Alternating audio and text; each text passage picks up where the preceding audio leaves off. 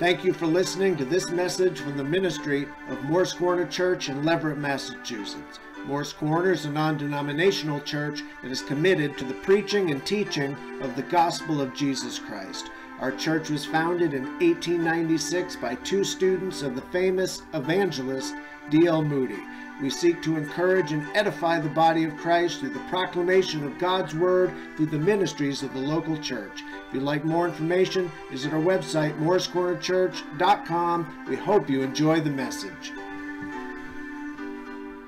Can a believer lose his or her salvation? That's the subject we're going to be looking at this morning. So if you would, please turn to Galatians chapter 5. And the title of the message is Falling from Grace. Now, there are some people who have already made up their minds as soon as I raised the question. Well, you heard, didn't you? Can a believer lose their salvation? They automatically say no. No way. Can't happen. But I'm sure there's a few. There may be one or two, maybe more, sitting here this morning. Or maybe someone listening later on the internet or on the radio. There are people who think, yes, of course, a believer can lose their salvation. Here's what I know for sure. Well, there's a few things I know for sure, but here's one thing I know. Somebody's wrong. Somebody's wrong. The people who say you can never lose it, the people who say you can lose it, you can't both be right. So let's look at this passage of Scripture, and we'll try to answer this question. Galatians 5, 1 through 4, the Apostle Paul says, "Stand fast, therefore, in the liberty by which Christ has made us free, and do not be entangled again with the yoke of bondage. Indeed, I, Paul, say to you that if you become circumcised, Christ will profit you nothing. And I testify again to every man who becomes uncircumcised, or becomes circumcised, that he is a debtor to keep the whole law.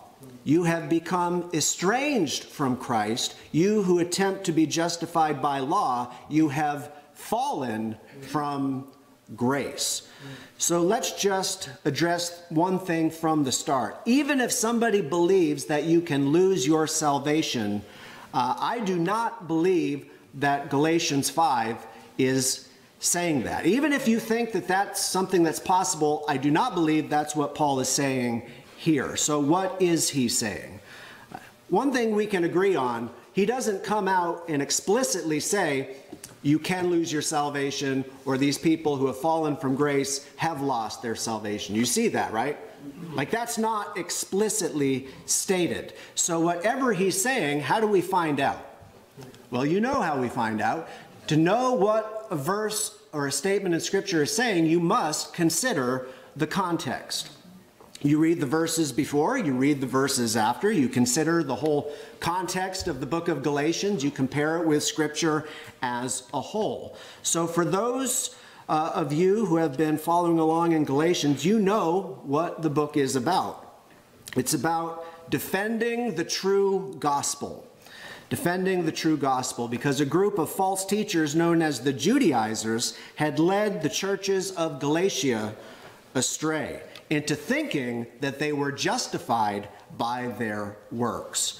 So Paul had originally established these churches. He preached the true gospel to them. They accepted the true gospel. That's by grace through faith, not of works. Remember, the shorthand for this is what? Grace alone. The true gospel is grace alone, faith alone, in Christ alone.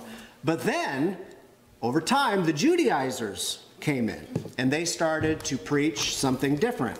And they convinced people that they needed to become circumcised in order to be saved. So, yeah, you need to believe in Jesus, but you also had to be circumcised and keep the law of Moses. Paul identifies that in chapter 1 as a different gospel. And he said, if anyone preaches any other gospel, let them be anathema. Let them be accursed. In other words, the Judaizers aren't Christians. Stop listening to them. That's what he's telling the church. Circumcision, again, was sort of the main issue that was added to the gospel. And Paul is talking about circumcision in the verses before and the verses after. So that's the general context here. So in this message, I'm going to begin by addressing this passage, exactly what Paul is saying. And then for the second part of the message, we'll look at some of the verses that people use to teach that salvation can be lost. Because you know how this goes, don't you? If you've ever had this conversation with somebody, one person will have their verses stacked up of why you can't lose your salvation, and then the other person, they'll have their verses. So everyone's proof texting each other. You know what proof texting is. You know, on the one hand, we should have Bible verses to back up our statements and to back up our beliefs. The problem with proof texting is it's so easy to take verses out of context. I think everyone's heard of attention deficit disorder, right? Even if a person doesn't have ADD, a lot of people these days, you know, you have a hard time just paying attention, right? What's the statistic that the average congregant retains 10% of what the pastor says in the sermon? Something like that. I don't know, that's what I heard. I don't know if that's true. But even if a person doesn't have attention deficit, you know, opening up a Bible, reading a passage, you know, looking at the verses before and after, considering the context and talking about the scripture, you know, after a little while, you start to lose people. What people want is something quick and easy. Hey, the Bible says they have fallen from grace. They have lost their salvation. Okay, yeah. That's how people are convinced, something quick and easy to understand. But again, fallen from grace, there's a big difference between saying fallen from grace and they lost their salvation. That is not necessarily the same thing. Okay, you agree with that? Yes. You're on board. Yes. Paul does not explicitly say they lost their salvation. Everyone should agree with that. Okay, let's go through this. Paul ended chapter 4 by talking about the two covenants. You might remember that from last week, law and grace. And that was symbolized by the two women, Sarah and Hagar. As Christians, we're under the new covenant. Salvation is by grace, not works. So Paul begins chapter 5 in verse 1 by saying, "Stand fast, therefore, in the liberty by which Christ has made us free, and do not be entangled again with a yoke of bondage." So he's exhorting the Galatians to remain faithful, you know, stand fast, remain faithful to the true gospel. You know, the true gospel is the only thing that can set the sinner free from sin, its penalty, and guilt. Amen. Only the true gospel can do that. So he's saying, stand fast. Hold to the true gospel and the liberty, the freedom it brings, the blessings. You know, going back to the law, that makes no sense. Why would you want to go back to the law? I think of it this way. It would be like the Israelites entering into the promised land and receiving all the blessings, you know, the land flowing with milk and honey. And then after a while, enjoying that, they're like, you know, let's go back into the wilderness. Wasn't it great when the previous generation all died in the wilderness? Let's go back into the wilderness and try to find Mount Sinai, and we'll go through that again. That's what it's like, and it makes no sense whatsoever.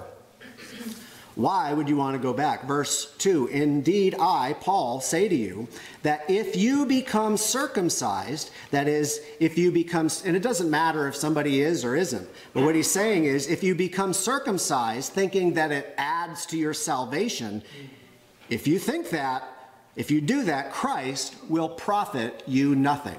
It's either salvation in Christ alone, or if you try to add even one thing, that's a different gospel. Christ will profit you nothing. Verse 3, "And I testify again to every man who becomes circumcised that he is a debtor to keep the whole law." He's saying you can't pick and choose. You can't take one or two things from the law that you like and add it to the gospel and then ignore, you know, 600 other instructions. It doesn't work that way. If you put yourself back under the law, you have to keep the whole law.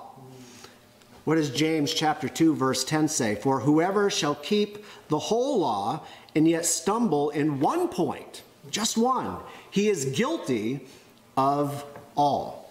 So if you think that keeping the law of Moses saves you, then you have to keep the whole thing, and guess what? Nobody can, nobody ever has, except Christ himself. And then he says this in verse 4.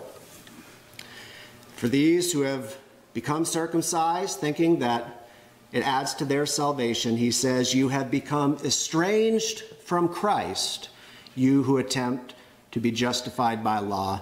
You have fallen from grace. To put it plainly, you are abandoning the new covenant in order to go back to some version of the old covenant.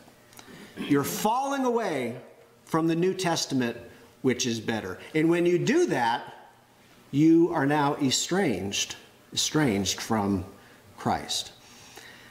Basically, you're going back to the types and foreshadows. You have Christ in you, the hope of glory, the Holy Spirit. You have Christ himself, and now you want to go back to the shadow? You just think about it this way. You know, someone you really care about, someone you love. You can either have them, and you know, you could hug them, or you could have their shadow. Which would you rather have? And that's what it's like. The Old Testament, the Old Covenant is like the shadow. The New Covenant is having the person, right? Amen. John MacArthur writes this about verse 4. Paul's clear meaning is that any attempt to be justified by the law is to reject salvation by grace alone through faith alone. Those once exposed to the gracious truth of the gospel, who then turn their backs on Christ and seek to be justified by the law, are separated from Christ and lose all prospects of God's gracious salvation. Their desertion of Christ and the gospel only proves that their faith was never genuine. And let me repeat that, because this is really the point you need to remember. Their desertion of Christ and the gospel only proves that their faith was never genuine. That's the key part. It's not that they lost their salvation, they were never truly saved to begin with, which is why they fell away. Anyone who follows Christian news over the past, 4, 5, 6 years, you've heard all of the stories about well-known pastors, authors, and especially Christian musicians who have done this very thing. They've fallen from grace. And that expression doesn't refer to someone who got caught in a scandal or did something really bad and they've fallen from grace. That's not what he's talking about. No, they've fallen away from the faith. Now they are denying Christ. I don't believe that anymore. And there's a long list of well-known people, again, just in the past five or 6 years, this seems to be an increasing trend, a disturbing trend.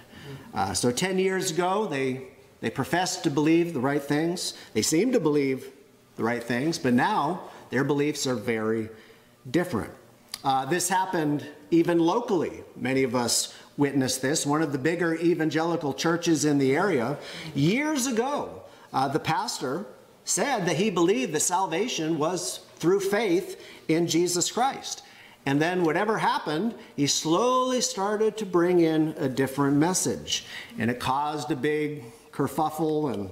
And now the message that church is putting out is that everybody is a child of God. It doesn't matter what you believe. It doesn't matter if you think Jesus is a fraud. Everyone is a child of God. Now, in fairness, and that's heresy, by the way. That's heresy. Now, in fairness to the Galatians, even they didn't go that far. But they were starting to fall away. And Paul was trying to bring them back. That's what you want to do. When you see somebody starting to drift, if you love them, if you care for them, you want to bring them back. It wasn't too late for the church members in Galatia. That's the good news. Paul has already condemned the false teachers.